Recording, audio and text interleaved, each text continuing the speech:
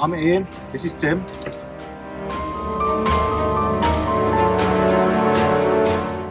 During lockdown we got a little bit bored, and so we thought, how hard can it be to build 2 canoes out of some canvas and some scrap timber?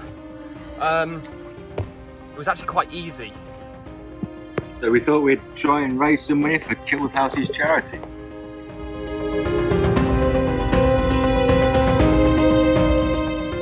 Each year, Kilworth House donates tens of thousands of pounds to charity through their own charity fundraising events and through blanket hire at the theatre.